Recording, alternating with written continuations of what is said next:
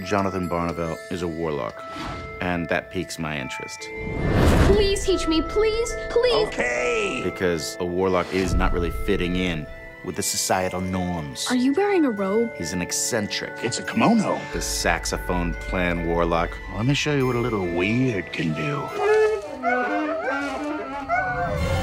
I've always wanted to have powers, to throw balls of energy, or flame, or ice. You know, witchy poo powers. And in comes my nephew, who's lost his parents. Hello. You're Lewis, I presume. And so now I have to kind of become a father, and it's really not a good time, because I'm in the middle of trying to save the world from this horrible, evil spell. We don't know what it does except something horrible. So I'm struggling to be that father figure and also save the world. Save the child and save the world at the same time.